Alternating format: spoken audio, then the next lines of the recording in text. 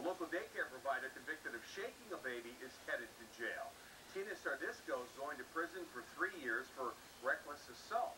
She'll also have to serve 3 years of supervised release after that. She ran a daycare out of her home in Greece, and she was convicted of shaking the 1-year-old baby. The baby suffered serious injuries, including brain damage. Now we continue our team coverage tonight with Mark Gruba, who is live in Greece, and he's been talking with people there to get reaction. Mark? Hey, Kevin, certainly anger and embarrassment tonight in Greece. Almost everyone I've spoken to has either seen the video or at the very least heard about it. And there is no shortage of opinions. We're live in Greece. Mark Gruba, News 8. Thank you, Mark.